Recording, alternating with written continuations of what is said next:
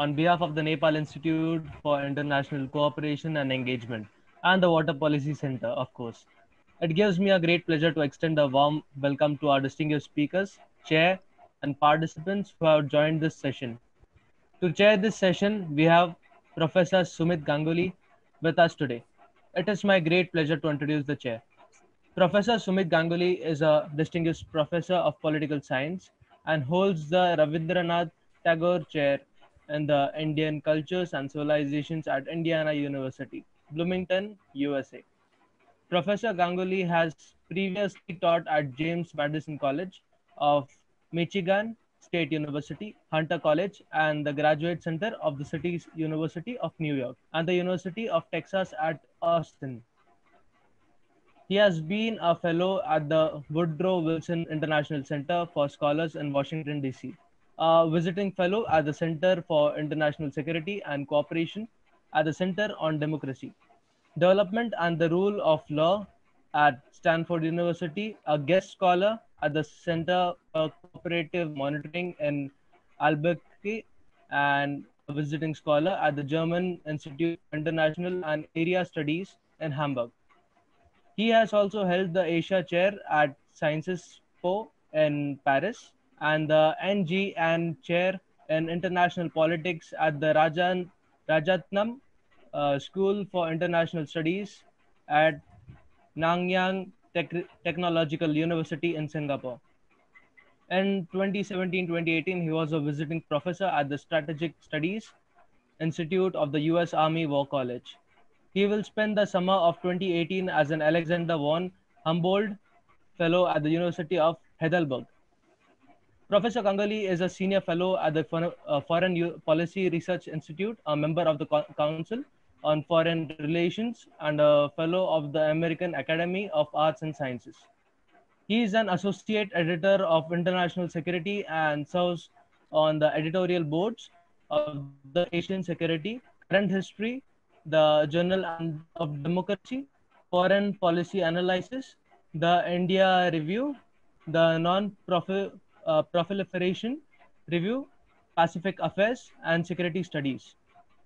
He is currently at work on a book that focuses on the origins and evolution of India's defense policy for Columbia University Press. Without extending further, let me request Professor Sumit Ganguly to take charge of the session. Thank you very much for that overly long and overly generous introduction. Just for the record, this year, because my term ran out, I finally stepped down as associate editor of both security studies and international security. So that's just a little update, but that's because they have term limits and you can only serve for so long. Without any further ado, we will get started, and I'm delighted that people were willing to accommodate the time in the United States because it's early evening already in India, and I suspect very early in the morning in Hawaii. In fact, Indeed. That's some ungodly hour in Hawaii. 2:15, 2:30, yeah. Oh, good God. This is above and beyond the call of duty. I do not seem to have the roster in front of me. So Pramod, who are we supposed to begin with? Sir, we can start with Ambassador Ashok Sajjanhar. Okay. Ambassador, would you please start us off with your presentation in that event? Thank you very much for gracing this occasion.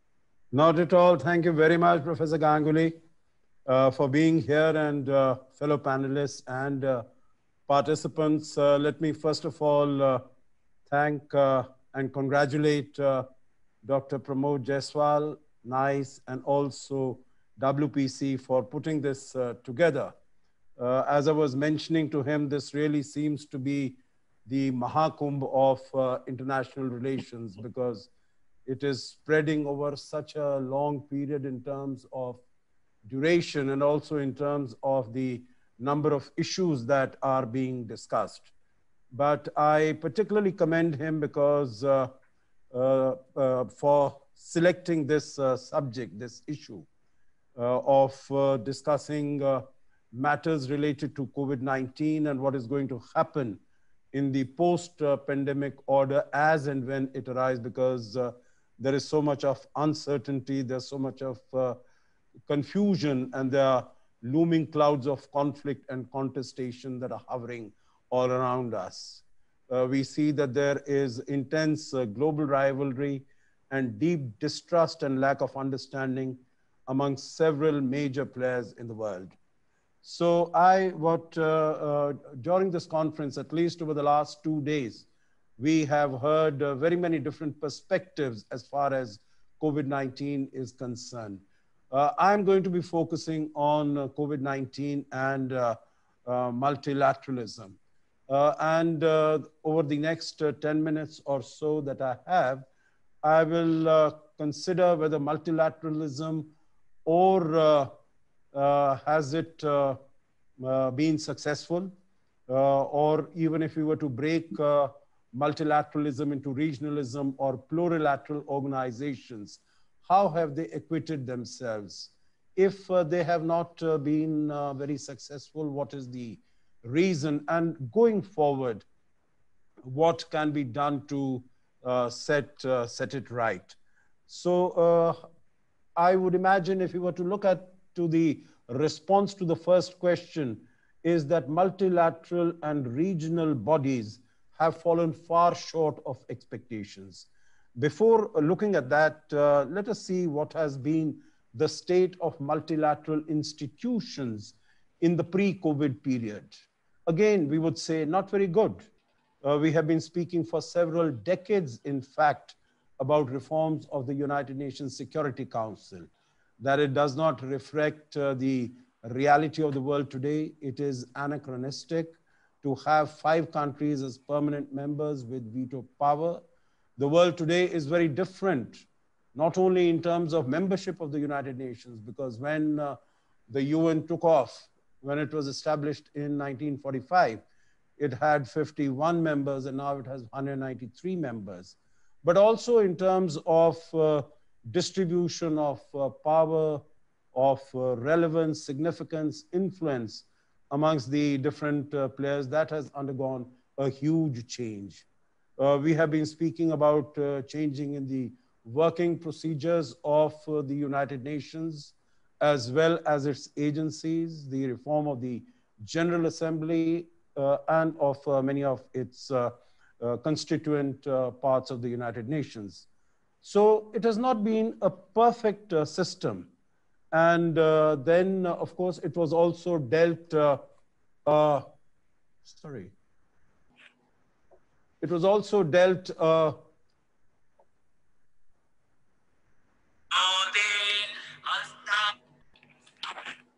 my video seems to have stopped somehow. We can hear you just fine. Yeah, you can hear me. So I'm just trying to set my video if it can work out, but if it doesn't.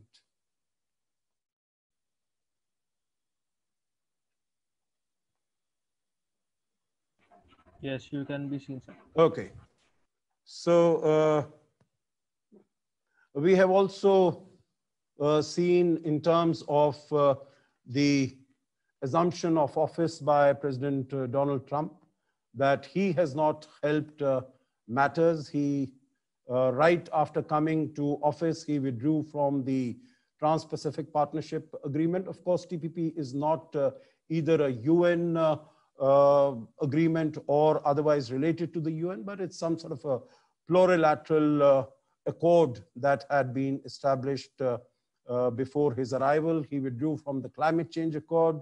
He withdrew also from the Iranian nuclear deal. All of them were blessed by the United Nations, so to say. But these deficiencies notwithstanding, we have seen that whenever a crisis has appeared on the scene, the multilateral system has risen up to the task. Let me provide you with 2 examples. The first is in terms of the pandemic Ebola, which was 2014, 6 years ago. The public health emergency of international concern when that was announced by the WHO, immediately the UN Security Council got together and announced that this was a matter of a threat to global peace and security. It asked all the constituent countries, all the members countries, to do all that they could to deal with it. Now compare this with what has happened in the current context. In the current context, in the month of March, when the pandemic was raging at its worst, just on the 31st of January, if my memory serves me correctly, it had been declared as the public health emergency international concern. I think on the 11th of March, it was declared as a pandemic, but no meeting took place in the month of March 2020 because the chair at that time, China, it said that this issue goes beyond the mandate of the Security Council because it is a matter of health. It does not relate to peace and security in the world. So no meeting of the UN Security Council could take place in March. It took place only in April when the chairmanship of the UN Security Council changed to Dominican Republic. Incidentally, in March, when China said that it does not the mandate of the Security Council doesn't extend to dealing with issues like the coronavirus pandemic. It was supported in this by Russia and a permanent member and a non-permanent member, South Africa. This is just for information. But the meeting took place of the UN Security Council in April when Dominican Republic became the president on the 9th of April. But there also nothing much could really happen because there was too much of tussle between the United States and between China because China did not wish to mention what was the origin of this virus. So today when we see that the total number of those affected is in the range of about 25 million. Those who have died is in the range of about 850,000. Still, there is no resolution emanating from the UN Security Council on this issue. The other example that I would submit for your consideration is that of the economic crisis in 2008-2009. At that time, we know we had the G8 grouping that was on the scene, and that was very quickly expanded to G20. And G20 decided that $1 trillion should be allocated, should be assigned to the IMF and to the World Bank to take care of the problems, particularly as far as the developing countries are concerned. Nothing of this nature has taken place this time, although the G20 met once on the 26th of March at the instance of Prime Minister Modi. But not much of a decision could be taken except that the WHO needs to be strengthened, that the debts of the developing countries, they need to be waived off. But there was no package of the nature that we were able to put together in 2009. And I think the magnitude of the problem today being such that we really need something like $2.5 trillion, if not more, to provide to all the countries. I think more than 100 countries have approached the IMF and the World Bank for assistance and for debt relief. Of course, the UN Secretary General could also set up a body, could take an initiative in this direction, but he has also not been forthcoming. The World Bank and IMF have come out with reports to suggest that the global economy will go down by about 5% or so. Different countries are going to contract at different rates. The United States at about -8%.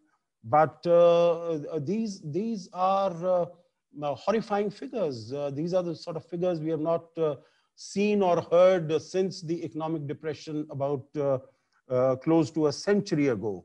But still, as far as the multilateral system is concerned, that has not been operational.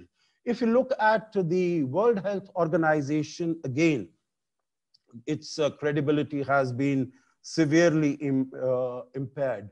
The Director General of WHO has been seen or has been considered to collude and be complicit with China in misleading the world about the origin and nature of the virus.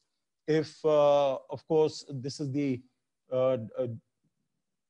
definite feeling around the world that if China had come out honestly and openly, we would not have been in these dire straits as we find ourselves. If it had not allowed millions to leave Wuhan around the middle of January, in the third week of January, and spread out over the world, we would not be staring at such a catastrophe. So in addition to the multilateral system as such, global leadership also has failed. We know that earlier, whether it was in the case of Ebola or it was in the case of the 2008 financial crisis, it was the United States which took the leadership. As I mentioned, at this moment, the United States has stepped backward. It's become more isolationist. It's become more individualistic, not interested in leading the world. And China, which has pretensions, but it has been totally exposed by its behavior at the beginning of the pandemic, not coming out openly, by its wolf warrior diplomacy, by its hubris, by its weaponization of its medicines and medical equipment like ventilators and face masks, and by supply to several countries of substandard and inferior quality medicines and medical supplies. Of course, it will be pertinent here to mention that women leaders of the world have proved themselves to be comparatively more competent and effective in dealing with the crisis. Whether it is Jacinda Ardern in New Zealand, whether it is Angela Merkel in Germany, or Tsai Ing-wen in Taiwan, Erna Solberg in Norway, or Mette Frederiksen in Denmark, all of them have been able to move forward with a style which has been consensual, which has been inclusive, non-hierarchical, consultative, and communicative. I would imagine that these styles, open, transparent, and honest, these are the qualities of leadership we also need at the global level. Unfortunately, with the two of the pretenders, the United States and China, they do not fit the bill. So going forward, it appears that there could be a concert of middle powers which could provide leadership to the world in rule setting and in governance. My final point is in terms of what do we do as we go ahead? What are the challenges confronting the world and the multilateral system? Number one, we need to ensure that there is no repetition of a similar pandemic. We need to strengthen the World Health Organization, the provisions of its reporting of a pandemic. I remember distinctly in 2018, when the Nipah virus was isolated in Kerala in India. On the second day, the communication went to the WHO, and we were able to combat, confront, and deal with that virus within a couple of weeks. Unfortunately, China's track record has not been very bright in this regard. So whether it is the coronavirus now, or it is the bird flu in 2017, it is the SARS in 2002, it is the Hong Kong flu in the 1968, the bird flu in 1996. All these viruses have emanated from the wet markets of China. So I think going forward, we need to see how the reporting mechanisms can be improved, can be made better. The second challenge would be in terms of the work that is being done on developing the vaccine or the cure for the coronavirus. there is the world's best minds and the best funding is going into this. And what we need to do is that we need to ensure that there is multilateral cooperation and coordination. India can, of course, play a very significant role in this. India has emerged as the pharmacy of the world. Even during this period, it has supplied medicines, whether as grant or on commercial terms, to more than 150 countries, different types of medication. And particularly important would be to reach out to poorer and developing countries, because it is the poorer countries, and even in those countries, those at the bottom of the rung, who the dispossessed people, who would be the least to and the last to get the benefits. So I think what we really need to do is to ensure that this crisis does not go to waste, that we transform this crisis into an opportunity. And my last word would be that India has so far acquitted itself reasonably creditably, notwithstanding the fact that the numbers every day are increasing. But just in terms of numbers, the recovery rate is more than 75%, and the fatality rate is the lowest in the world, just about 2% or so. So India has been following the policy of Vasudhaiva Kutumbakam, which means the whole world is a family. Its position as the chair of the World Health Assembly for this year, its position as the member of the UN Security Council, as a non-permanent member of the UN Security Council for the next 2 years, and as chair of G20 in 2022, provides promising opportunities for promoting cooperation and collaboration in the global community in fighting with this virus and any after effects. Let me stop here, Professor Ganguly, and of course, I'll be happy to take questions and comments as there might be at the end of the session. Thank you. Thank you very much for that extraordinarily clear and eloquent presentation. We are off to a marvelous start, thanks to you. One could not have expected a better overview of the state of multilateral cooperation, or frankly, the lack thereof, and the complete abnegation of responsibility on the part of the United States and the People's Republic of China, and the complicity of the People's Republic of China in this entire fracas that we find ourselves in.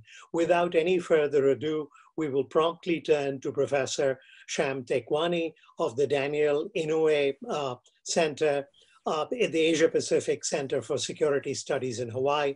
And I am enormously grateful to you for joining us for what is undoubtedly a truly ungodly hour in Hawaii. Well, thank you, Sumit. First of all, Pramod and Nice, thank you very much for this platform to speak. And also hello to familiar faces, Sumit, Smruti, Raji. We've all met at some point or the other before, you may or may not remember, but yes, familiar faces. And hello to everybody I'm not familiar with also. All right, so I have 12, 13 minutes, and I'm going to take this opportunity basically to hit the highlights of a paper I wrote, which is going to be coming out in a day or two, I think. And this is looking at terrorism and counterterrorism in the time of COVID.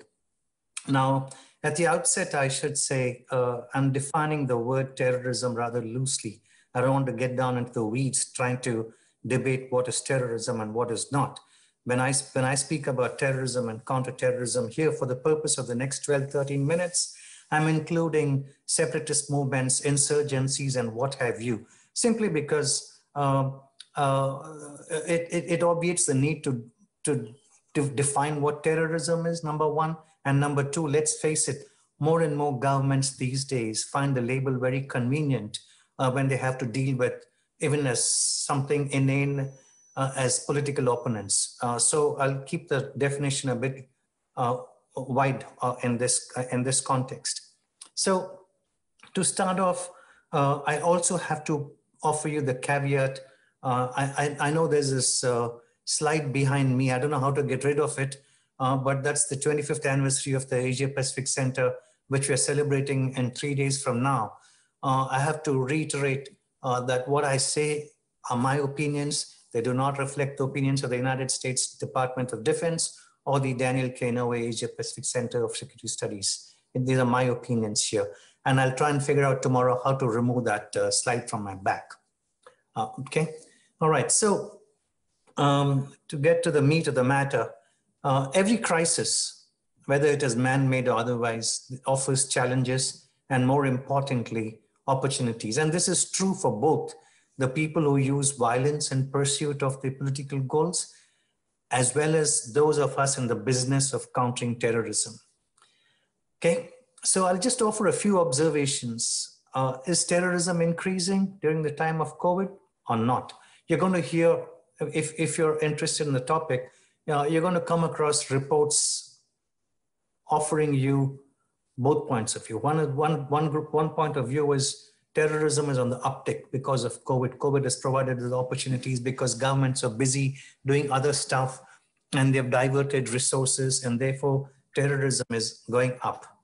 Now, let me tell you, I don't see any evidence this far to indicate that COVID has contributed to an increase in terrorism. What we hear and what we read, half of it is half-baked, and the other half is very ill-informed. I'll give you an example. Some of the media reports, not just media reports, even scholarly writings coming out, at least from this part of the world, they take an example of terrorism on the uptick because of COVID, and they often talk about Kashmir. Now, the correlation is terrible simply because these people who are writing reports on using uptick in terrorist activity in Kashmir as an illustration of that being a direct result of COVID simply do not know that this is seasonal. The snows are melting, people are, the insurgents or terrorists are able to move freely. And every year at this point in time, you will always witness uptick. So to correlate that to COVID is bizarre, is absurd. And as I said earlier, so far, all the reports that I've seen, that I follow, that talk about an uptick in terrorism because of COVID, there's no evidence at all. As I said, it's half cooked and half ignorant. So I don't see any evidence. What it's going to look like after the pandemic is over, it's hard to say. But I think at this point, I will argue that I do not see any evidence to substantiate the argument that COVID has led a rise to attacks and terrorist activity. On the other hand, what is important to know is we are seeing, if people are going to argue that COVID has increased opportunities for terrorists, what we need to see, we can't lose sight of the fact that this also applies to countries and counterterrorism organizations. And I'll give examples again here. Both governments and the bad guys, they are exploiting the environment to what they see is their advantage. Now, this could be in the areas of narratives. It's not just ISIS or a clergyman sitting in Islamabad invoking God to proclaim that the virus is divine retribution on non-believers and that it's divine punishment for its enemies. Governments are doing it. You saw the example in India, Corona Jihad. Where did that come from? That came from governments. It didn't come from radical groups. So there are governments doing the same. In addition to what I mentioned earlier, perverting legal definitions of terrorism, rewriting anti-terrorism laws, curbing media freedoms to prosecute people who are politically opposed to their policies. Then there's an issue of governance. There's concern that provision of services and aid where terrorists demonstrate their public health capabilities And terror groups are often filling in to step the existing vacuum made by governments. We have seen that historically over the last 30 years. You know, I wouldn't worry too much about it, simply because this goodwill that insurgents and groups are able to gain from the local population doesn't last too long, because at some point governments do step in and play the role. So I wouldn't take that as something that one has to lose sleep about. Okay. And a classic example was when we saw the avalanche in Kashmir about a decade ago. Was it a decade ago or less than a decade ago? We saw the Lakshar groups jumping in, providing aid. It didn't last for too long. Likewise, in Sri Lanka during the tsunami, the Tamil Tigers stepped in the eastern part of Sri Lanka. What good did it do to them? Not much. So yes, they will fill in a role. They will fill in that vacuum to gain goodwill, but that goodwill doesn't last for too long. On the contrary, if you did a broad scan of the Indo-Pacific region, I'll come back to this. Most governments are using this opportunity to tighten their grip on their own populations. And one common thread is that the pandemic is providing cover for the war on journalists, civil society organizations. You take India, you take Sri Lanka, you take Philippines. These are three most visible countries doing it. And why do I keep stressing this? On the one hand, I'm telling you, we're not seeing an uptick in terrorist activity because of COVID. On the other hand, what I'm trying to caution us all is when governments do this, when they take advantage of this for their own purposes, you are creating an environment which will enable insurgency, which will enable terrorism. And don't forget, after COVID, we are all going to be looking at a huge economic downturn and also unemployment, and add to that youth bulge in South Asia, for instance. So you have unemployment, you have poor education access, you have a bad economy, and you have angry young people. What are you going to do with that? How are you going to prepare yourself for that? So that's something I think I would be more worried about than worrying about ISIS or Lakshar-e-Toiba taking advantage of COVID. We haven't seen any attack, the magnitude of the Easter attacks in Sri Lanka or Mumbai attacks or even the bakery attacks in Dhaka. We haven't seen any of that happen during COVID. Neither have we seen something similar in Southeast Asia, like what happened in Marawi 4 or 5 years ago. We haven't. So I really don't think we have to worry about those kind of big attacks, but we do have to worry about what governments like Sri Lanka, militarization of the entire civil government. India, civil protests are labeled terrorism. People are being picked up just because they protested. Students, media, of course, forget media. There's no media in India. So basically what you're doing is you're also stoking Islamophobia even more greatly. Pakistan, further militarization. The COVID crisis was taken away from the civilian government's hand and controlled by the military. Malaysia, coronavirus, what did it do? It stroked xenophobia against the Rohingya refugees. So I would say Bangladesh is a case in point. You had a massive cyclone during COVID. Were any terrorists able to exploit that chaos and conduct another bakery kind of attack? No, it didn't. I'll come to Thailand. I made a reference earlier to the 2004 tsunami, which resulted actually in a peace pact between the separatist group in Aceh, GAM, and Jakarta. Compare that to Thailand during COVID. The Thais took a very different approach. When the main separatist group, the BRM, they announced a unilateral ceasefire early in April that it suspended hostilities. But what did the Thai military decide to do? They thought this was an opportunity for them to strike. They struck.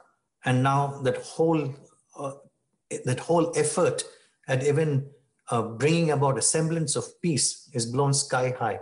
So I think what I want to conclude with, I know I've run out of my 12 minutes, but what I want to conclude with is there's not so much activity on the terrorist front, but there's a great deal of activity from the government's side across a few countries I've named. They're most visible. And I think what I would worry about is primarily, what does this mean for us? Is some of the countries will come out of this, at least in the short run, more authoritarian, more polarized, and that equals to instability in the long term. It's going to create instability, political instability. And I spoke about recession, I spoke about unemployment, I spoke about the youth bulge. And so if you see the whole issue in the context where political incentives are aligned towards polarization, incitement, and repression, I think we're looking at greater institutional decay and uncertainty about the future. And that is potentially very volatile and will just provide the right environment for enabling more terrorism in the region. Sumit, I'll end there, and I'm happy to take questions at the end of the session. Thanks very much, particularly for actually adhering to the time limits, contrary to what you said. You did actually stay within the 12, 13-minute limit. And it's a fascinating counterintuitive argument that you're making that contrary to popular belief, terrorism actually hasn't gotten worse in this era of COVID. But then you end on a very cautionary note about what could befall us in the future. And we should all pay heed to this, and particularly governments need to be alert to the dangers that you have so carefully outlined. Now we turn to Dr. Satoru Nagao, who is a visiting fellow at the Hudson Institute. Thank you very much. I will use the PowerPoint, so I will share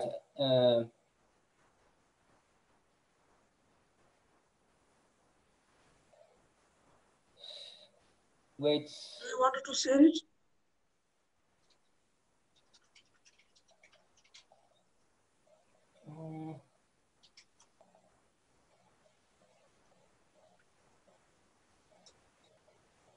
So, succeeded? Yes, it's okay. visible. Thank you very much. So, I will start my presentation.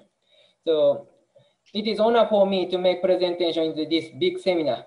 So, title of my presentation is How India, US, Japan, Australia, so-called Quad cooperation, can strengthen support Taiwan. I am Japanese who stay in the US think tank. But I talk about Taiwan and security in the Indo-Pacific today. Because when we think the counter-China strategy, Taiwan is mother.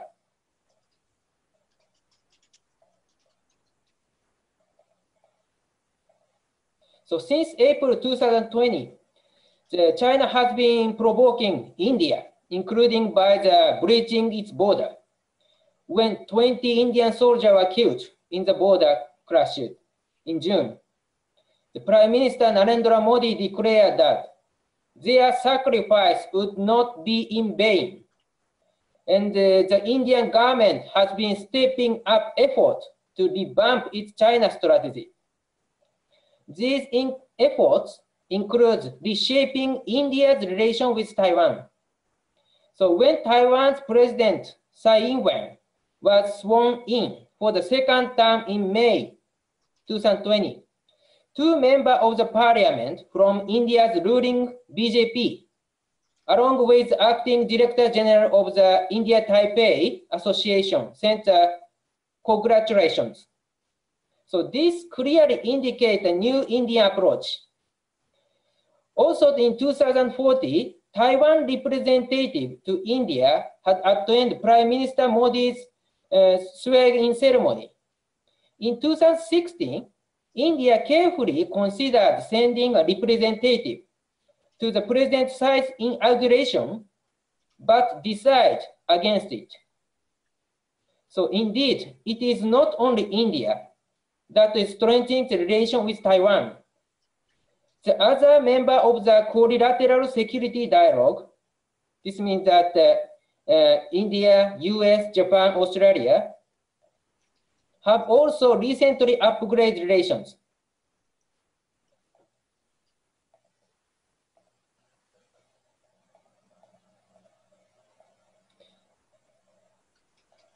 So today I will explain 3 topics one by one. So first one is the Taiwan's significance for the quadrilateral security dialogue countries. And the second one is why now? And third one is what is the best course of action? The first one is Taiwan's significance. There are 3. There are at least 3 reasons why Taiwan is so important to the Quad countries' effort to counter China's strategy. First, Taiwan is located off the coast of China, the core area of Chinese economy, and its strategic location for deterring China's aggression. If Taiwan is collaborating with the United States or Japan to exert military pressure on China's coastal area, then China cannot focus its defense budget or military forces on the India-China border area. So moreover, Taiwan is located between East China Sea and South China Sea. And thus Beijing cannot concentrate its naval forces without going through the sea near Taiwan. Second, Taiwan is an important source of information on China. When the COVID-19 pandemic began, Taiwan proved the worth of its knowledge of China, identifying precisely what was happening there in December 2019 and warning the World Health Organization, WHO, of the possibility of pandemic. At the same time, Taiwan was prepared for pandemic, and one reason for its great success in addressing the crisis. The same holds true for the military and economic situation. For India, the US, and Japan, and Australia, Taiwan can be a very important source of information about China. Third, cooperation with Taiwan can be effective diplomatic card for the India, US, Japan, Australia to wield in the response to China's provocation, which have been escalating. When Chinese ship enters the territorial sea around Japan's Senkaku Island, for example, Japan warship could respond with a friendship visit to Taiwanese port. Since China's claimed Taiwan as a part of territory, this is the proper response. We haven't done, but we can do. So in addition, because Taiwan is a democratic, it could be a model of the democracy for Chinese speakers.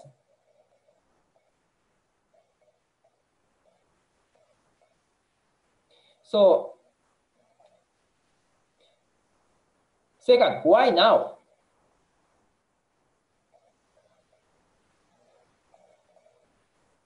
Despite Taiwan's importance, India, US, Japan, Australia might lose Taiwan because Beijing has been stepping up its pressure on Taipei since President Tsai Ing-wen took office in 2016.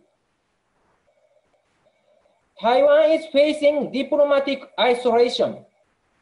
The COVID-19 crisis has made many countries aware that Taiwan cannot join the international organization like WHO because of the China's opposition. In addition, since June 2017, Panama, Dominican Republic, Burkina Faso, El Salvador, and Solomon Islands on the Kiribati have abandoned formal diplomatic relations with Taiwan as a result of Chinese efforts, including economic assistance and infrastructure projects. This leaves only 15 countries with formal diplomatic relations with Taiwan. She is a leader of the President Tsai Ing-wen, when she addressed in the Hudson Institute, current my working place. The Chinese government has also tried to diminish her popularity. For example, in July 2019, Beijing banned travel to Taiwan by individuals, causing the number of Chinese travelers to Taiwan to drop by nearly half between 2050 to 2090. So China intends to harm the economy of Taiwan and decline her popularity.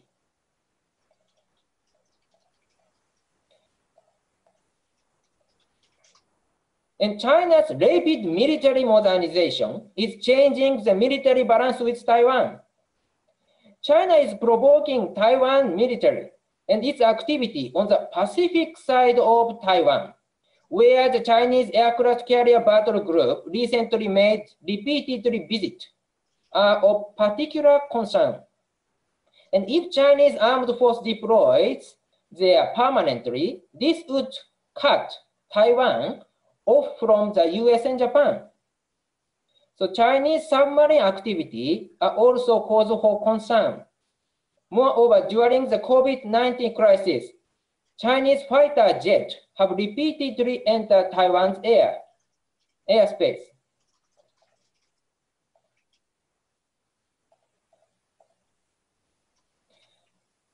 So, what is the best course of action?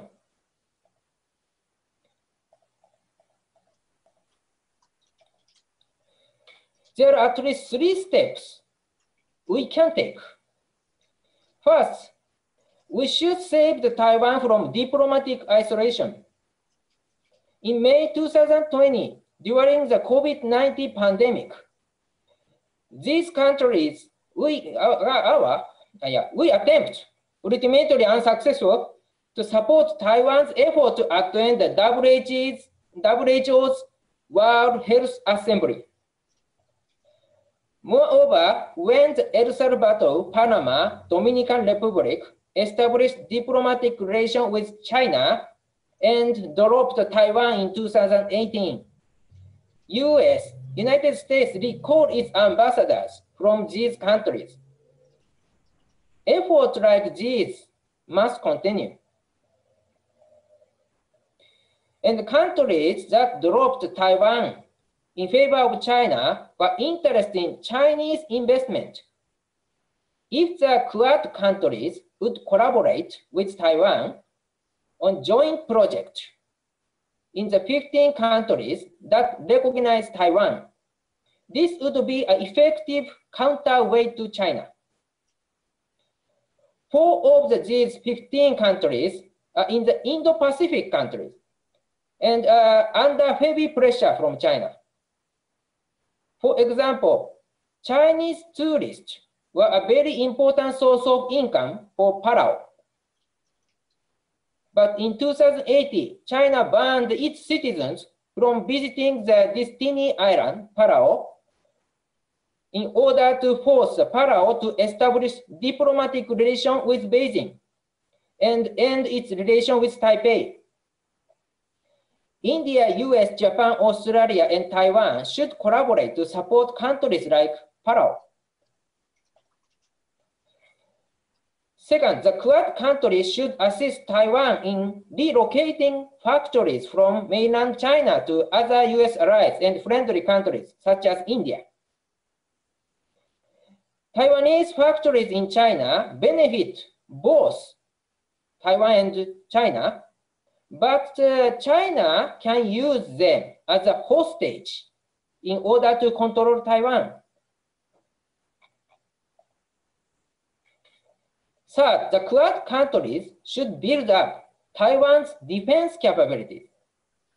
The US has supplied Taiwan with weapons for many years, but because of the China's opposition, Washington must address the situation carefully each time and decide whether to proceed with the sale. The best option would be for Taiwan to produce its own weapons, and the Quad countries should support this. As an example of Taiwan's effort to produce its own weapons occurred in 2018. To respond to China's naval move on the Pacific side of Taiwan, Taipei need to conventional submarine. However, its fleet was obsolete, and the US lacks the technology to develop new conventional submarines because all US-built submarines are nuclear powered. Taiwan decided to start the indigenous submarine project. However, Taiwan lacked the capability to build its own, so had to ask the other countries to assist with the design. As a result, 2 companies from US and Europe and 1 from India and Japan bid for the tender. In this case, Japan's proposal was interesting. The Japanese contractor employed engineers who had worked at submarine manufacturers were now retired. Also, they are not familiar with the latest technologies. Because Japan has a world-class conventional submarine technology, the engineer can design submarines that are sophisticated enough to handle Chinese submarines. So, given the diplomatic hurdle, it is easier to use retired officials. So, India, US, Japan, Australia need to Taiwan to help them respond to China's irresponsible behavior. Now is the time for Quad countries to accept Taiwan as an equal partner and support its efforts. That's my opinion, and thank you very much for listening. Thank you very much, Dr. Nagao. That was an extraordinarily clear presentation with a very coherent argument and spelling out the policy options that are available to the Quad to help Taiwan. It's a fascinating, provocative, and thoughtful presentation, and I'm sure it'll generate questions. We will turn now to Dr. Rajeswari Pillai Rajagopalan from the Observer Research Foundation in New Delhi. Thank you, Professor Ganguly, and thank you to the organizers, both the organizations, for inviting me. This is a huge effort spread over 3 days, a massive effort, and kudos to the organizers for getting us all together. Thank you for this opportunity to be part of this, and I will try and focus in my presentation to look at, try and provide an Indian perspective on what the emerging Indo-Pacific strategic order might look like, or at least provide what the Indian goals are in pushing for the strategic order in the region. So the idea of the Indo-Pacific has been gaining ground in the last few years. Of course, the changing balance of power in Asia and beyond does offer immense opportunities for India to take a proactive role in shaping the emerging Indo-Pacific strategic dynamics. But it calls for New Delhi to have a clearer understanding of the kind of Asia it wants to see and the kind of role it wants to play in this region. India, for instance, has articulated a couple of different important goals. One, it has said that it wants to see a non-hegemonic Asia. That is, it does not want to see an Asia that is dominated by one single power. Former Foreign Secretary and the current Foreign Minister, Dr. Jaishankar, has made this point many times, and it's amply clear who he's talking to or referring to when he says no hegemonic Asia. He's clearly referring to China, because no other country in the region has really the capacity to dominate the region. A related articulation is that India would like to see a multipolar world and a multipolar Asia. It is not certain that it is going to lead to a stable Asian strategic order, but this has been sort of the rhetoric that is played in the Indian context and in the Indian debates. A second important goal that India has articulated is that India has stated multiple times that it wants to see a rules-based order. India has made this emphasis on respect for international law, rules of the road, and this is evidence in its position on some of the regional issues. For instance, on India's position regarding the South China Sea, for instance, is unusually strong, considering that it is a dispute distant from Indian shores. This also ties into a concern that India and many of its regional partners have about the increasing likelihood of American inattentiveness in the face of the growing Chinese power. There is greater recognition that China's mounting belligerence requires a regional balancing effort, therefore. This has led India to build closer strategic partnership with countries like Japan, Australia, Singapore, Vietnam, both in terms of security and defense cooperation, and these have become the primary drivers of many of these engagements. These engagements also include growing military exchanges, bilateral as well as multilateral exercises, and even potentially weapon transfers in the future.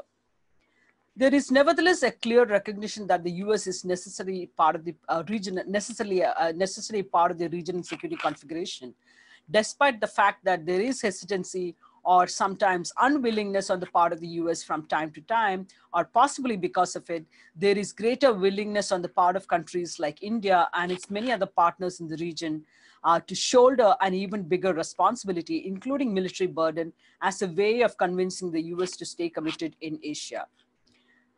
In fact, the new regional security alignments are in addition to the US-led security arrangements, as well as to supplement to them.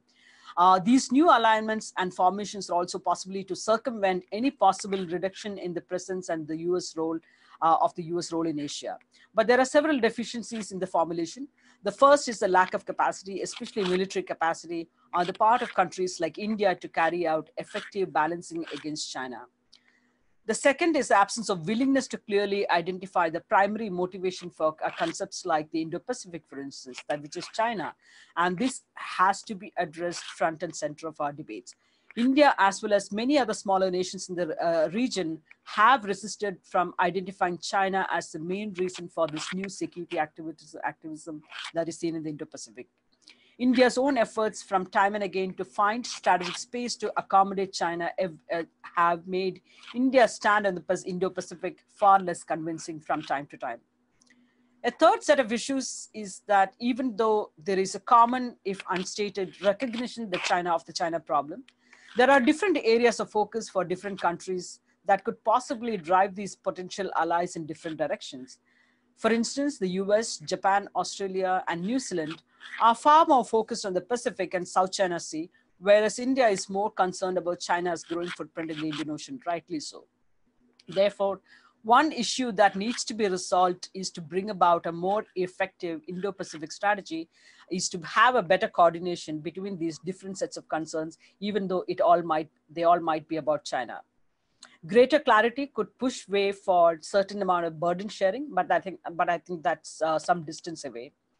Though every country does not have to get involved in every region, without some clarity, coordinated action and burden sharing are not going to be possible. So to identify some of these issues, I think there are going to be these coordination mechanisms as well as the capacity issues that need to be addressed and that needs to be built up in a sense. Let me just conclude. I think, the time. So given the overall Indian interest not to see a hegemon dominating Asia, India has a unique opportunity to play a determined role in shaping the Indo-Pacific strategic order. India itself has argued for a multipolar, non-hegemonic Asia, and its growing economy could add to the capacities, but I think there are still capacity gaps that cannot maintain any balance in Asia on its own.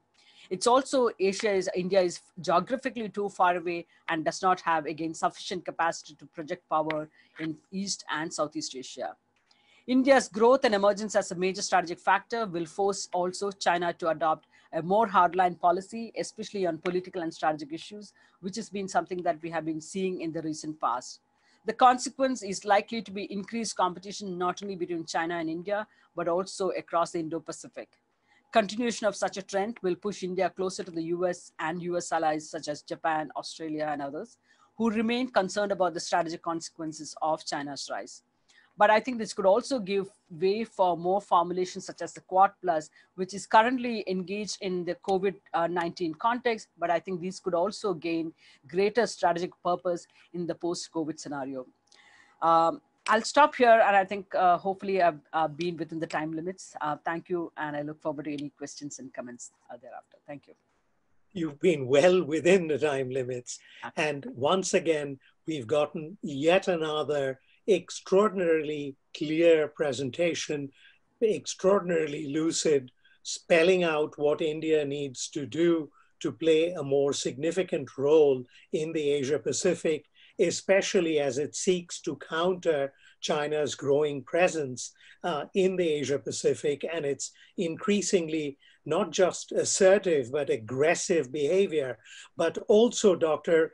Rajagopalan's presentation underscores the hesitation of India to step forward, and more importantly, the lack of adequate capabilities to address the kinds of challenges that it is confronting. And it is this issue of capabilities, I think, that is especially important, because the will can be mustered, but if you do not possess the requisite sinews to carry out this strategy, and no amount of will get you there. Again, we've been blessed with a superb presentation, in fact, a series of extraordinary presentations this morning. And on that note, we will turn to Dr. Smruti Pattanaik from the Manohar Parrikar Institute for Defense Studies and Analysis in New Delhi. Good evening to my fellow panelists from India, and good morning to you, Sumita. And it is great to be part of this panel. In fact, in between, during the day, I was thinking I was not feeling well, so I was in double mind. But then the moment I felt well, I sent a message to Pramod to tell him that, no, I will participate in this particular panel where I'm going to speak. Basically, what I have done is that my topic is global power transition and India, and this is and power transition is not something new in international relations because it is not static in that sense. So all the time we see this transition. So the thing is, when you look at this power transition, you look at the India's role, because here we are not speaking of the India of the 1980s or the India of 1947. We are speaking of India which in the past more than a decade or so saw very extensive economic growth, where this question many of the Indians also thought perhaps the time has come for India to play a larger global role, which it had always aspired, and didn't have the wherewithal in that sense to go about the kind of role which its founding father had always seen. Now, when one look at this global power transition in India, I think there are certain things one notice, and I think this is very much debated and discussed in many of the academic forum. Like, for example, the relative decline of the United States. I would not say an absolute decline, because in any kind of power transition, it is not an absolute decline. It is very slow, and one cannot, even if one speak of a downward spiral of any particular power, but then again, there are capacity of the state where it can come back. And the relative decline of the United States also see how it has changed its engagement with different other powers. Like, for example, in this context, I would say the India-US relations, the Quad and all probably will come, when you have a relative decline. So you have a constellation of countries which in fact put forward the kind of power position which you want to take in the global affair. Second is the rise of China, which one has seen very, very, impressive economic growth. And within Asia, one also is witnessing the rise of not just India, but Japan, and of course, in the Indo-Pacific, you have Australia. And like, for example, few years back, many people had written of Russia, as a kind of country which can really make a contribution to the power transition, or will become an assertive, country which can play, play a major role.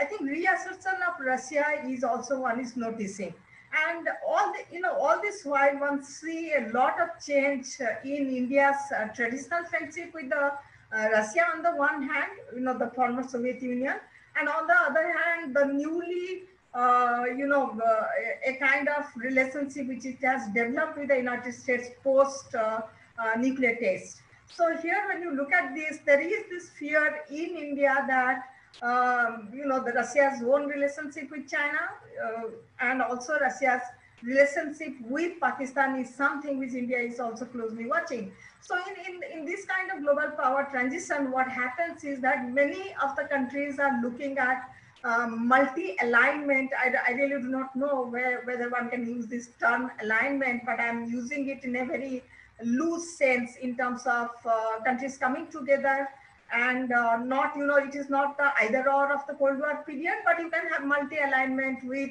depending on what your priorities, national priorities are. So what does power transition means for India? So the question here is that, is there a power vacuum? I don't think so in that sense. Yes, a decline of a hegemonic power necessarily does not leave a kind of power vacuum, where only one country has a space. I think the power vacuum, which if one say that, to some extent is there, it is basically, many other countries are vying for a kind of multipolarity. So it is not, no more one is speaking of the unipolarity of the United States and its dominance on various global institutions, especially the Bretton Woods system. But here you are also looking at other countries which are coming up in terms of, due to the globalization, due to the new power constellation which one is watching. So that also has an impact on global power balance. So here, the choice is not like if one takes that China is emerging and United States is declining. So again, I would say it's not the Cold War period where you have to choose either or, because globalization does not give you that kind of space to choose either or. And moreover, most of the countries are very much intertwined in terms of the globalization, the trade, the market and everything. So that does not allow, in a sense, to have a kind of, the people speak about new Cold War, but you are not going to have the same kind of configuration as one had during the Cold War period. So on the one side, as far as India is concerned, you see in West Asia, there is a transition in terms of India's own relationship with many of the countries in West Asia. For example, the United Arab Emirates with Saudi Arabia, relationship has improved very, very significantly compared to the past. And that could be also one of the reason, in spite of Pakistan trying to get to activate the OIC, it has not been successful. But also at the same time, in the Muslim world, you see Turkey is emerging as a kind of challenger in the if one takes the Muslim world kind of monolithic. So there is a kind of competition between various countries in West Asia. So the question here is that how does India look at West Asia? I would say that in terms of course, the energy factor is there. I think what has now, has occupied the center space is the counter-terrorism kind of cooperation, and like the many of the people who are accused of terrorism in India has been handed over by UAE and Saudi Arabia because of India's own excellent relationship. Of course, the US is withdrawing from West Asia, so you see China and Russia are emerging as two major countries which are vying for influence. One has seen this in the context of Syria, what is happening. Russia's own relationship with Israel is also improving.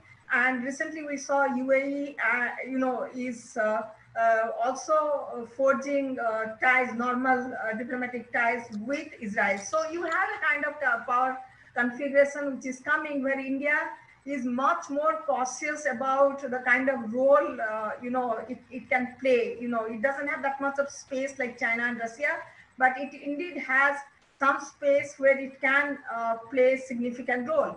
And what also affects India is, I would say, the Afghanistan-Pakistan region, and this is one of the very important reasons where US is, is withdrawing, and one see, the kind of violence, one is going to witness in this region is definitely going to have an impact. So what does India do? So there is this policy of whether India can move into this space in Afghanistan in terms of its linkages to the Central Asian countries, and also, its ties with Iran in terms of Chabahar. But the recent media reports, which was again dismissed by India, of losing out the railway project in Iran, which basically the Iranians said that they, India was never part of that railway project. But nevertheless, I think the slowness of implementing some of the project, like for the North-South transport corridor and all, probably will provide India a greater connectivity to this region, because unless and until you have the physical connectivity, geopolitics will not help, because you have to have a kind of economic influence. Economically, of course, due to globalization, you have massive infrastructure projects which is coming about. The BRI is there, which is going to really change the manner in which the countries are going to deal with each other. And also at the same time, globalization also has an impact on the global governance. Now the question is, how does it impact India? All these factors. I think perhaps India has been trying for a very long time to be part of the United Nations Security Council, which I don't think is coming now unless until there is a reform which takes place. And given the factor that how India and China are dealing with each other, I don't think China will ever be supportive of a reform process where it can bring in its rivals in Asia like Japan and India to the Security Council. Similarly, in the NST, again, there is this Chinese challenge which has come about, which is saying that you formulate rules how countries can be members. So indirectly, in terms of while it is pushing for a kind of, it may appear that China is more interested in not building in terms of the admission of members to the NST, but perhaps I think what it has in mind is Pakistan's membership of the NST. So there, in terms of the global governance, India cannot be a major player because of the institutional, the structural impediment which, which is there.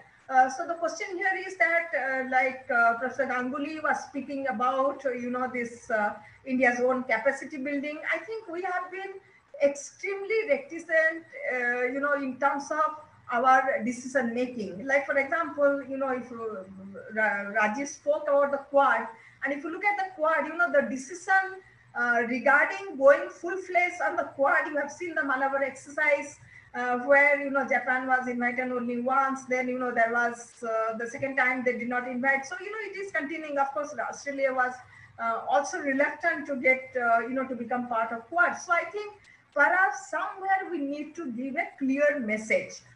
So all the time, weighing and counterweighing your, which is good in terms of the foreign policy, but some of the time the decision actually drags for too long, and it is not very, very clear what exactly India wants in terms of its engagement with the other emerging power, and also how it is looking at the global power transition.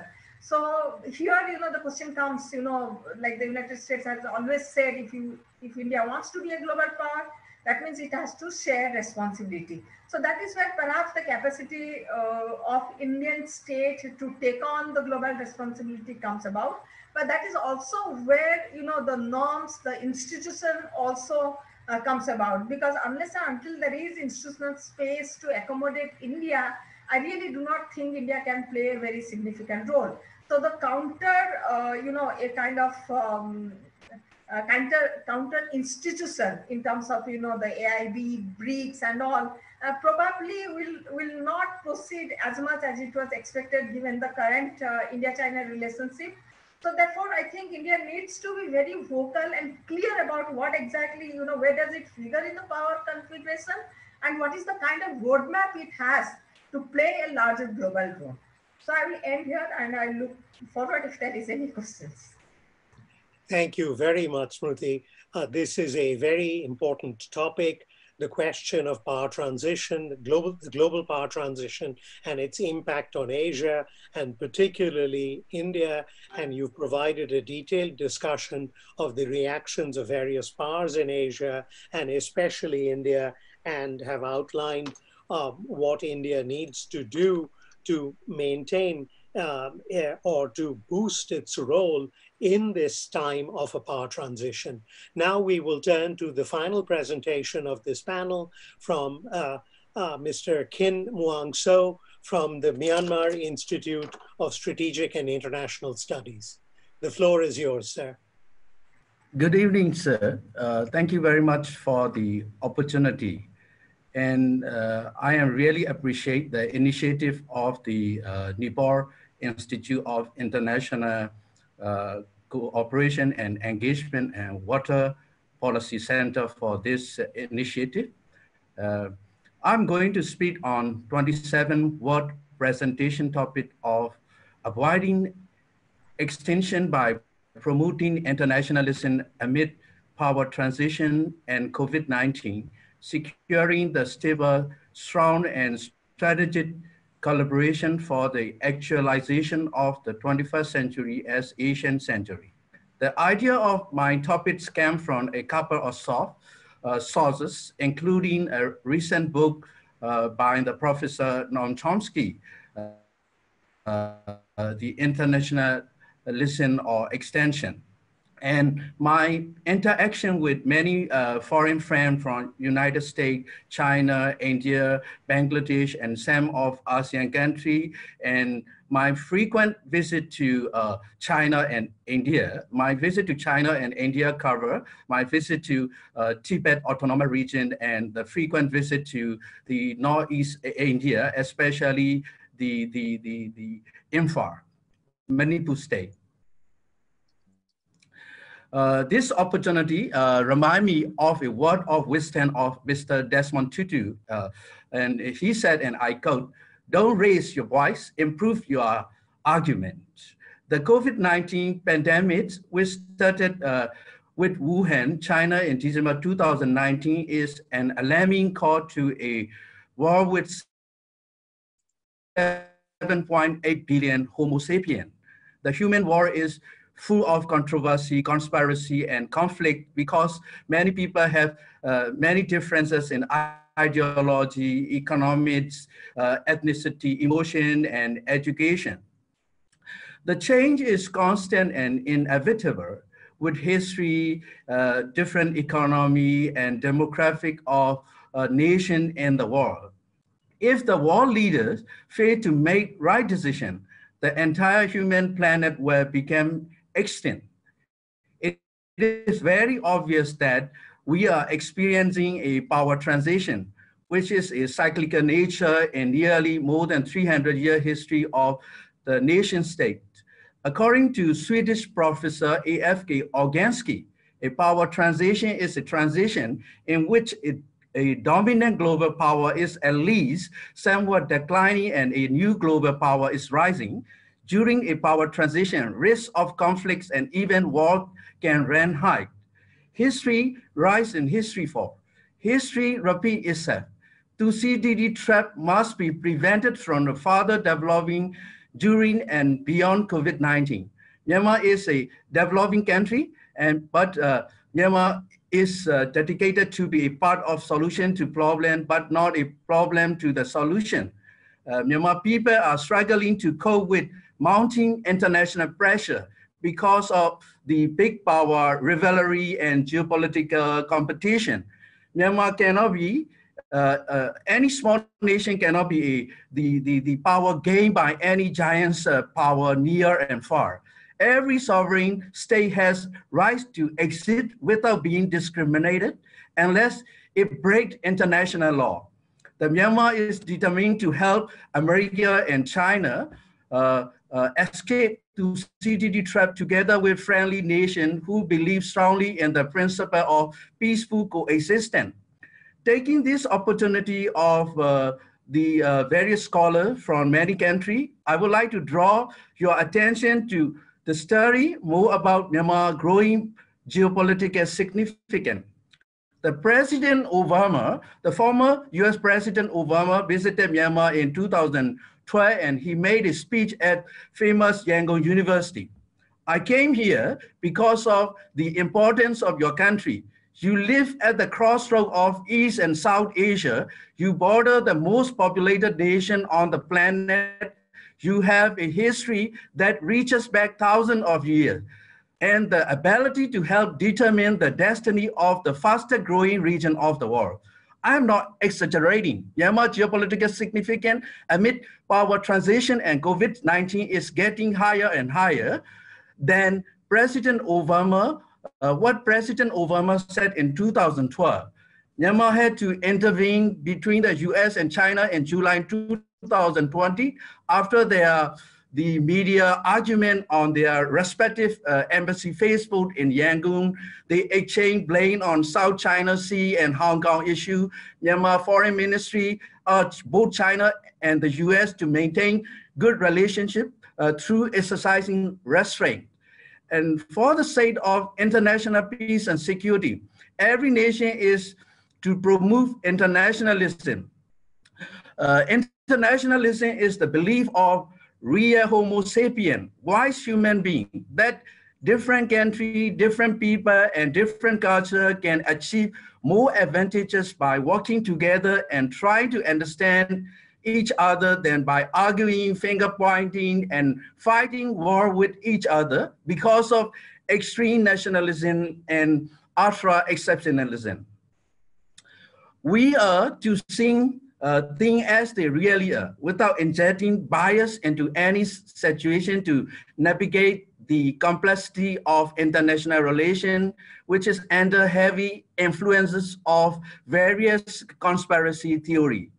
The evidence-based and data-driven analysis reveal that Asian century is really entering amid COVID-19 pandemic and the sharp decline of US liberal democracy. The Professor Amita Acharya, a well-known scholar, once he said, Trump is consequence, not the cause of the crisis and decline of liberal world order. Trump cannot revive US global hegemony, but he is more likely to destroy the US base and lead world order than restore US primacy. Emerging power could be severed if they overcame China-India tension, China regional problem, and domestic weaknesses in others. Globalization is not dead, but is taking a new form, led more by East than the West, based more on South-South than North-South linkages, and focusing more on development than trade. It is going to be multiplex, not a unipolar or multipolar world. The Professor Amita Acharya is not only the one who tried to explain the problem with the US. The another US dignity, Professor Joseph S. Nye, revealed his inconvenient truth about President Trump in his book entitled Globalization and Its Discontent Revisited Anti-Globalization in the Era of Trump. Donald J. Trump became president of the United States on January 20, 2017, and threw a hand grenade into the global economic order. The arrangement governing the movement of goods, services, and capital across border and attempting to ensure stability. The US was pivotal in creation of this system in the aftermath of World War II. Partly because of this system, the second half of the 20th century was markedly different from the first half, which was marred by two world wars and the Great Depression.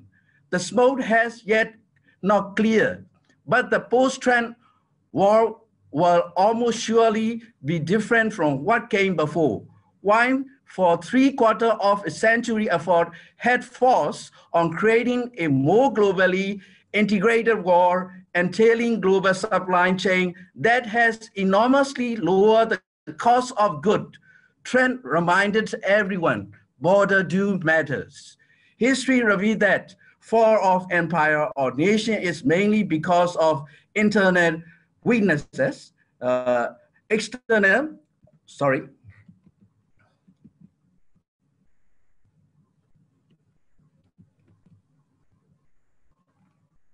Sorry, sir. The history reveals the fall of empire or nation is mainly because of internal weaknesses than external pressure. The ubiquitous phrase of foreign policy is an extension of domestic policy, can enlighten international relation practitioner, policymaker, and academician at any age of history. I repeat, foreign policy is an extension of domestic policy. The concept of 21st century as Asian century parallel the characterization of 19th century as Britain imperial century and the 20th century as the American century, in which both the politics and culture of United Kingdom and US dominated the rest of the world. The rest of the story of 19th century and 20th century is now part of the world history. History is alive and exciting. In 1942, the Mahatma Gandhi expressed his vision, the potential of China and India. As a friend of China, I long for the day when a free China and free India will cooperate together in friendship and brotherhood for their own good and for the good of Asia and the world. A 2011 study by the Asian Development Bank found that an additional 3 billion Asians could enjoy living standards similar to those in Europe today, and the region could account for over half of global output by the middle of this century.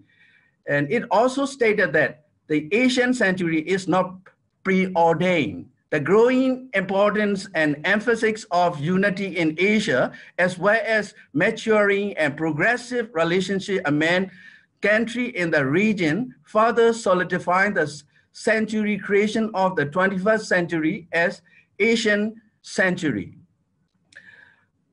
Even in 1924, the scholar named Carl Horsford used the term Pacific Age. He predicted the growth of Japan and China and India.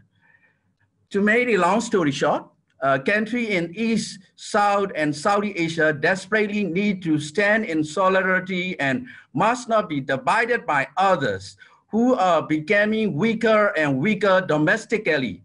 Having said that, it doesn't necessarily mean that Asian countries must be hostile to other countries, but we are to play a complementary role to make a better world for everyone.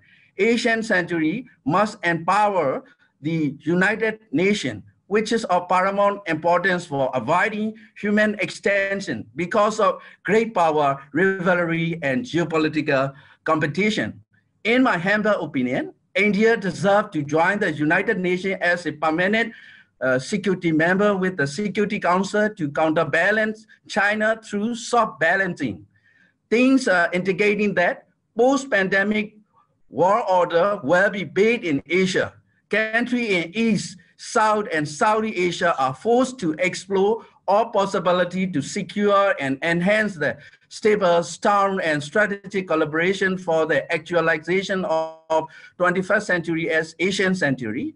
In conclusion, everything that irritates us about others can lead us to understanding of ourselves. And people, organization, and nation don't have a real power unless they really empower others. Thank you very much for your kind attention. Thank you, sir. Thank you very much for a fascinating discussion on the possibilities and prospects of an Asian century. Our panelists have now formally come to a close. We will open the floor up to questions and comments. Please use the chat function on your Zoom, which is at the bottom of your panel, and you can send in a message either privately to me or to the entire group, and I will address your question in the order it was received. We have close to half an hour, and so we can make full use of our time. I am deeply grateful to this panel for a series of thoughtful and intriguing presentations. It is a pity that Ambassador Sajjanhar had a prior engagement and had to leave us, and we will not be able to engage him further, but we have the rest of the panel with us, and I would, oh, Ambassador Sajjanhar is back. So we do have an opportunity to engage with him, and so feel free to ask him questions. You can direct questions either to the entire panel or to a specific member of the panel, and if you do the latter, please indicate whom you are directing this question to. The first question comes from the former director of the Nehru Memorial Museum and Library, my friend Mr. Shakti Sinha. And the question is, taking off from your reactions, meaning my reactions to Dr. Rajagopalan's outstanding presentation, does she think that India would even be able to summon the will to help strengthen Taiwan's defense on the lines outlined by Dr. Nagao? So the question is for Dr. Rajagopalan. Thank you. Thank you, Professor Ganguly, and of course, Dr. Sinha. That's a terrific question, but I think precisely on the question of Taiwan, I think India did have an opportunity to press a serious case, to make a strong case at the World Health Assembly. But again, India did not prefer to take a clear stand on that issue, and it didn't come up to, of course, voting on the subject. But India could have pushed and could have taken a proactive role in pushing for the change in the stature of WHO. But I think India did lose an opportunity over there, and I think this has been the part of the problem. India, even when it is presented with opportunities, now India is going to be part of the Security Council from next year onwards. Again, what kind of a role would India play, as well as not just the Security Council? India also has an important role, and I think to partner with other like-minded countries in reviewing and reforming the multilateral institutions, because you don't want, like Ambassador Sajjanhar said, you don't want a repeat of the pandemic to happen. So WHO was a clear case. The handling of the pandemic in the beginning of the crisis clearly showed the deficiencies of the multilateral functioning. It was hijacked by one single power. The leadership was beholden to one country, and therefore the kind of misinformation campaign that it was engaged in, I think that was a serious issue which made the whole world suffer in this sense. So, and the other institution that comes to my mind again, in particular reference to Taiwan, is the ICAO, the International Civil Aviation Organization. And this is again linked very closely to the pandemic and the Taiwan issue, because even in the middle of the crisis, Taiwan was not getting adequate information on the kind of travel advisories and the kind of notification it should have been able to provide, it should have been able to receive in a sense.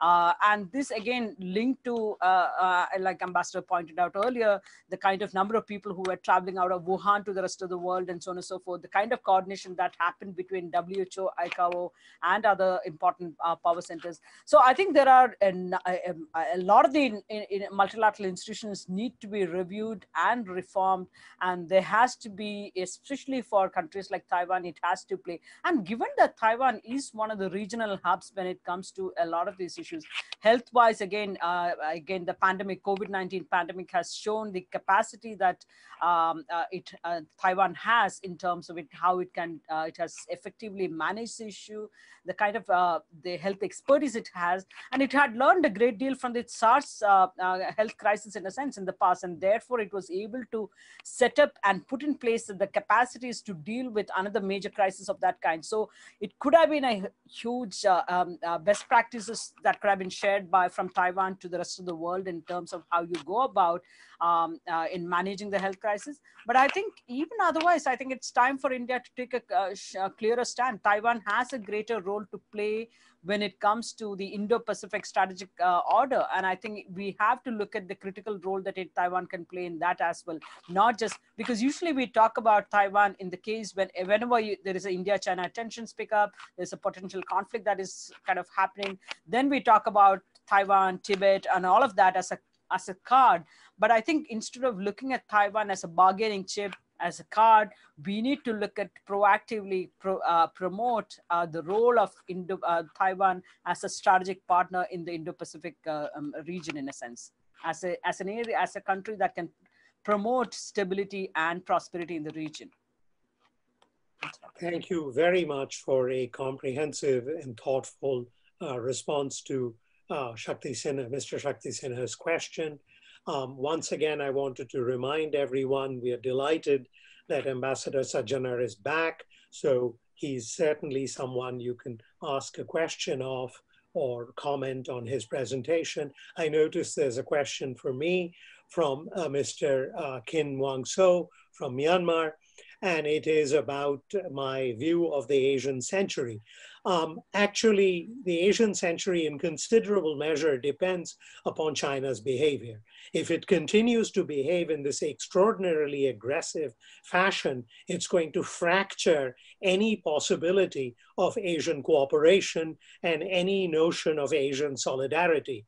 For all its sweet words, its behavior has completely contradicted it has been contradicted by its actions. I am not a great votary of the Belt and Road Initiative, which I see mostly as a debt trap and could be potentially quite costly to a number of countries that, in my judgment, have foolishly embraced it and could find themselves in extraordinarily difficult circumstances. So I am somewhat skeptical about the possibilities of an Asian century. Much as someone of Asian descent, I would like to see that happen. Thank you, sir. Thank you very much, sir. Thank you. And the floor is open for questions and comments. So we still have a good 25 minutes on hand. So please do take care, step forward.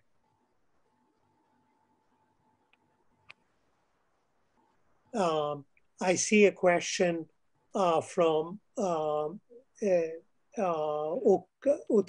Amhajan. My question is for the entire panel. How do you see the China's digital Silk Road and space Silk Road can be balanced by other global powers?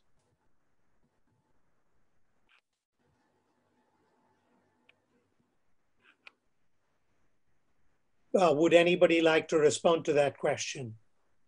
The floor is open to any of the panelists. And Ambassador Sajjanhar has just asked the host to unmute him. So Pramod, would you please unmute Ambassador Sajjanhar?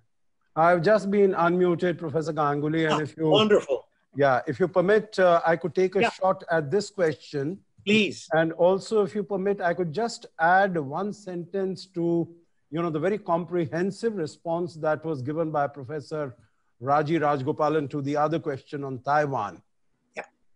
Okay, so the first thing on Taiwan, I think when the World Health Assembly met in May this year, then the focus of the whole international community was to get a decision from the WHO about an independent, impartial investigation into the origin of the pandemic or origin of the coronavirus. So in that sense, this resolution that came from the European Union, maybe it was not the best of resolutions. It was a highly watered down resolution.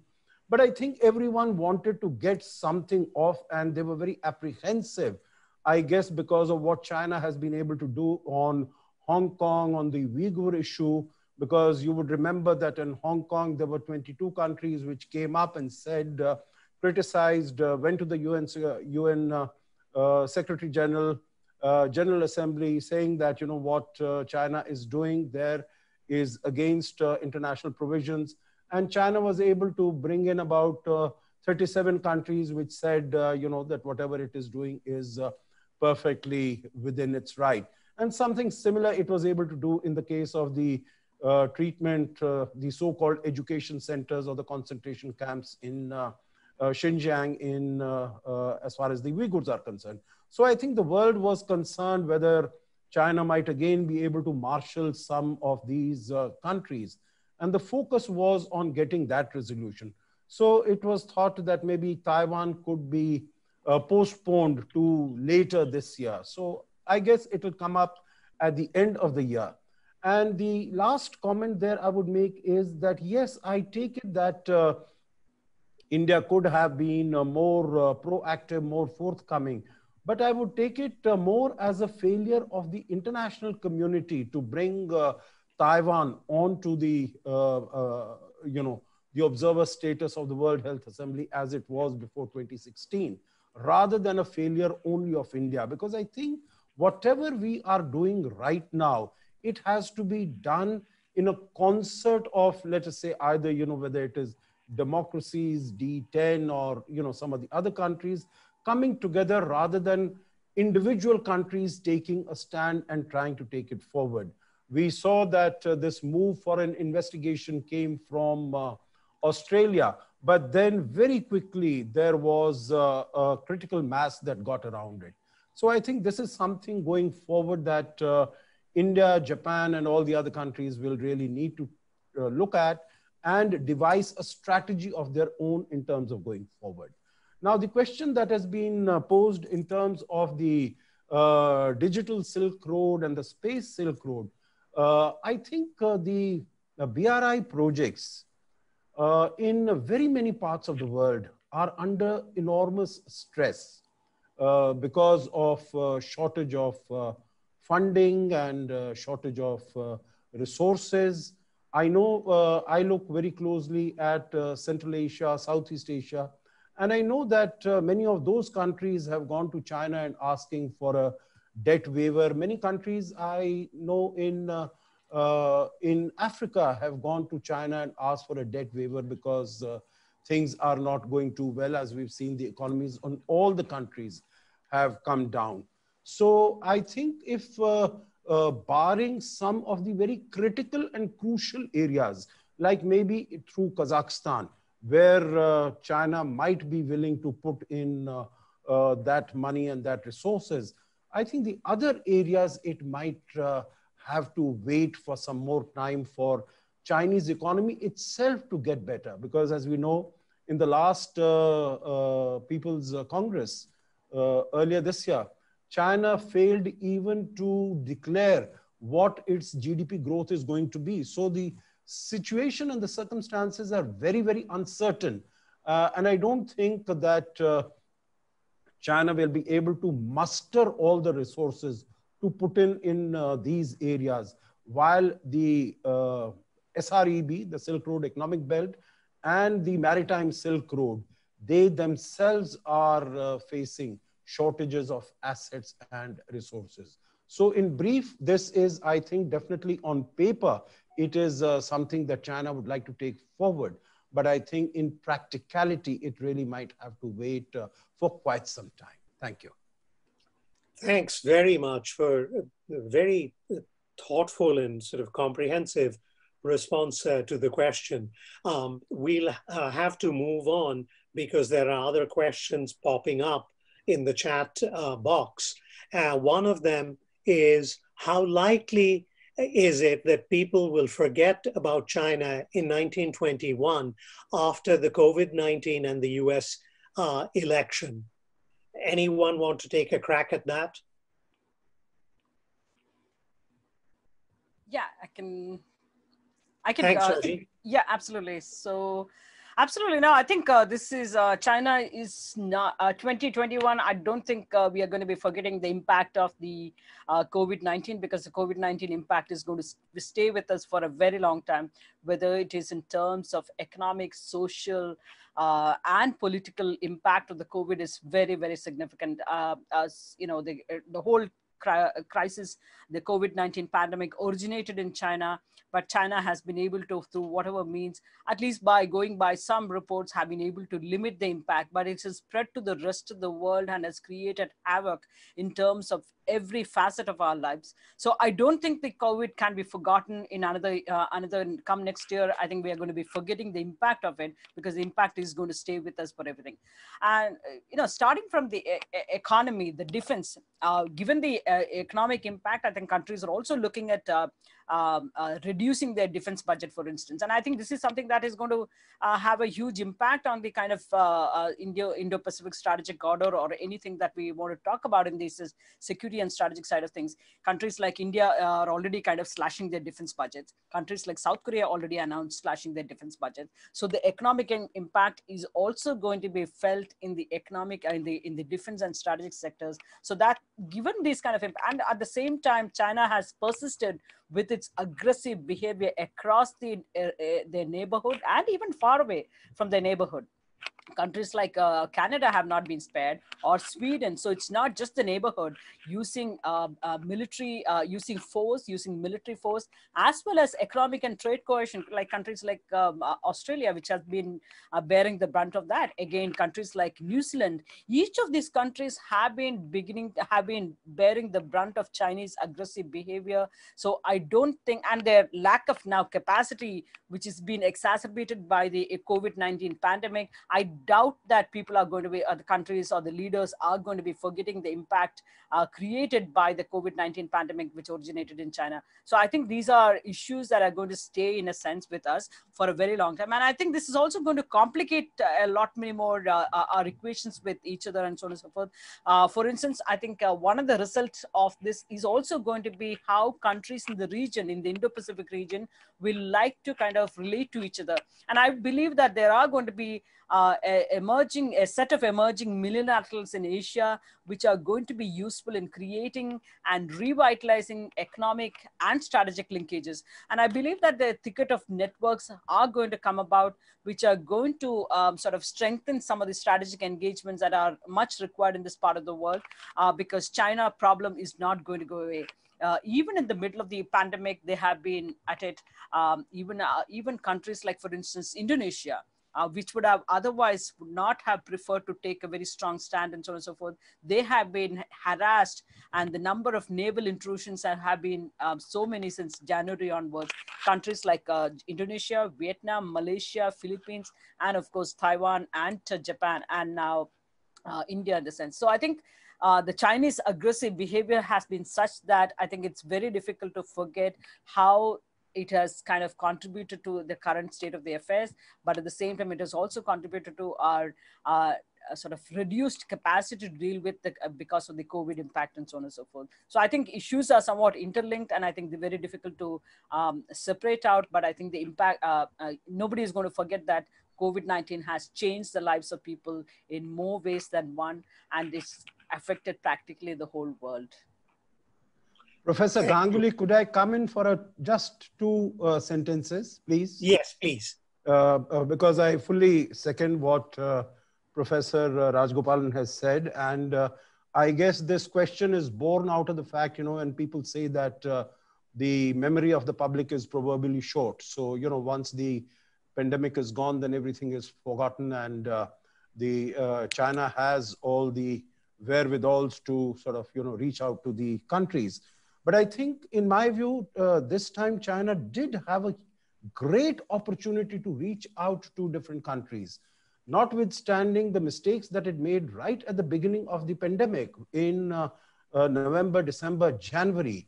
If it was more empathetic, if it was more kind, if it was more generous, if it was more considerate to reach out to these countries. But China has taken exactly the opposite tack. Maybe it is because of its own domestic compulsions that it has been forced to do that, because Mr. Xi Jinping wants to show that he is a muscular, he is a very strong figure as far as the world is concerned. And even when there has been so much of a pushback, so much of a backlash against it, you see what Wang Yi has been saying in Norway, that if any Hong Kong democracy activist is given a Nobel Prize, it will be seen as something against the country. So I don't know, they don't seem to be learning their lessons. So in that sense, yes, I don't think it is going anywhere. It is definitely going to, China is doing its best to rub it in the minds and consciousness of the people. And the second part was in terms of the US election, whether there's something going to change. Now, I feel if Mr. Trump is going to come, there is more of the same. But if Joe Biden and Kamala Harris were to come, then maybe there might be a change in style and less a change in content. But you being there, I think you would be much better placed than any one of us to comment on that. But this is my 2 pence worth that, I feel that there is bipartisan consensus, not only amongst the political parties, but business, media, academics, think tanks, etc., across the board, that China this time has really, in a variety of ways, crossed many red lines. And so the United States needs to push back against it. Thank you. Thank you. Just on the US elections, one sentence, and that one sentence is the following, that not only will there be a stylistic change, but I suspect a substantive shift if Biden and Kamala Harris come to office. But that's a subject of another separate conversation. I noticed that there are already 3 or 4 more questions, so we will move promptly to those. One of them is very specifically directed to Dr. Pattanaik, and which is a counterpoint to what we've been talking about China. And someone suggests that given the pervasive China bashing across the world, can we trust media reporting on China?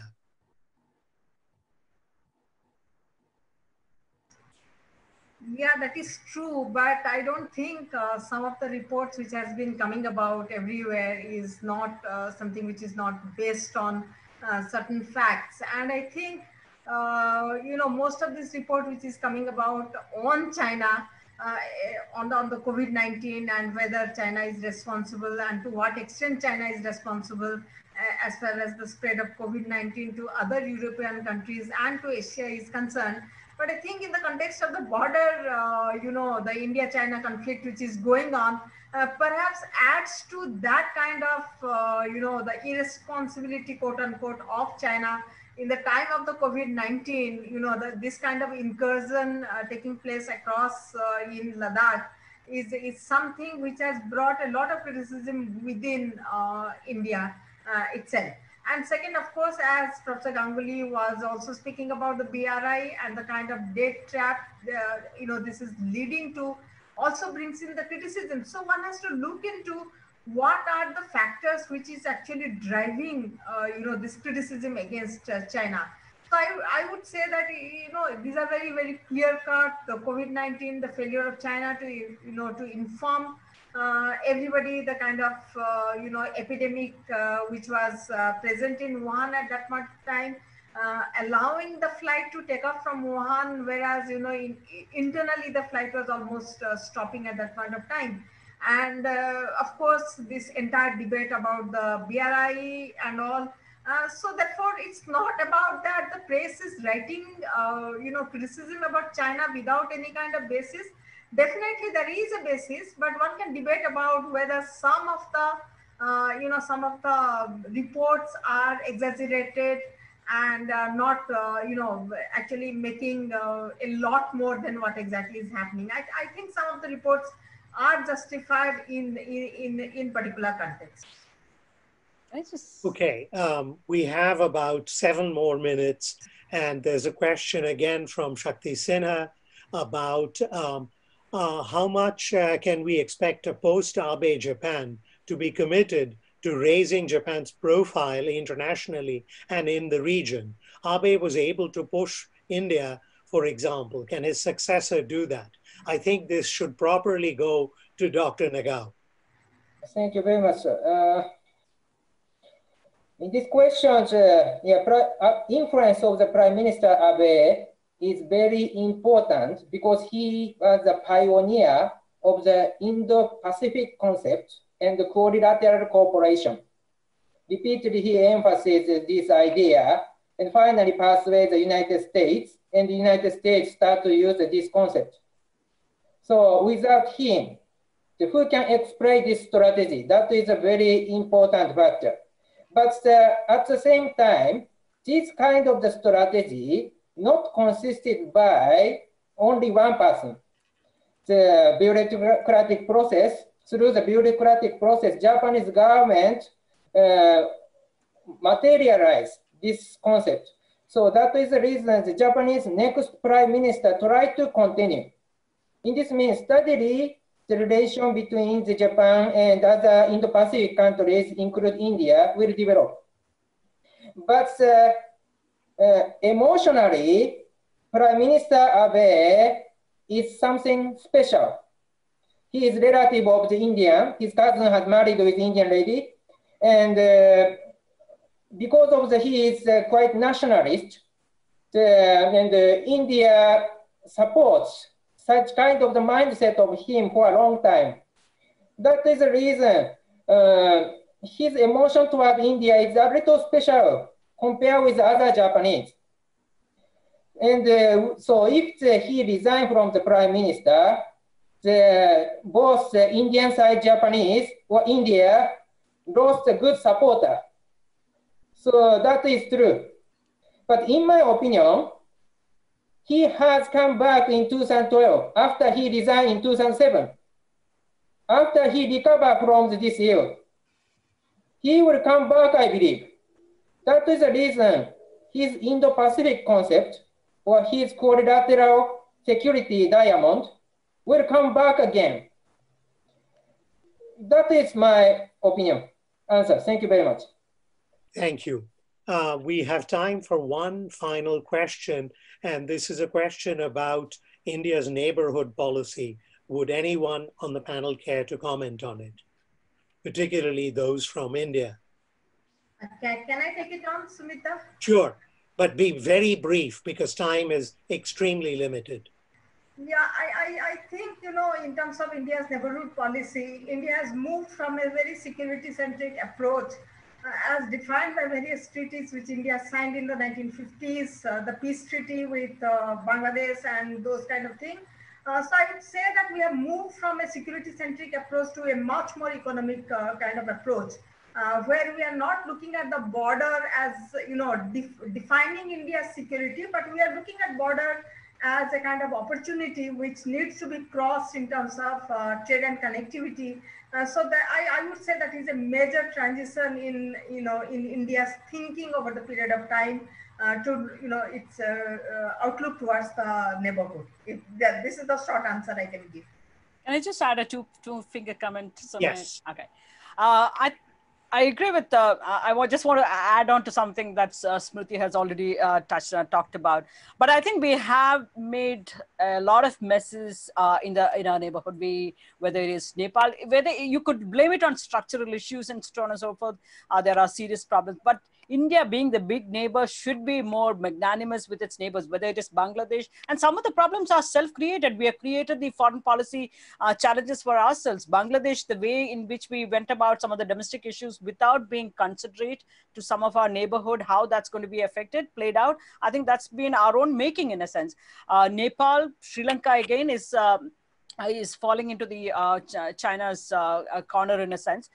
Again, what did we do? And I think here is the key question, which also ties up with the, for instance, the larger question about the BRI. BRI, you can talk about the debt trap diplomacy issue and so on and so forth. But at the same time, what are the other Indo-Pacific countries doing in order to provide assistance in any which way to these countries? So unless we are able to provide either connectivity projects or other kind of assistance to these countries will keep going back to China.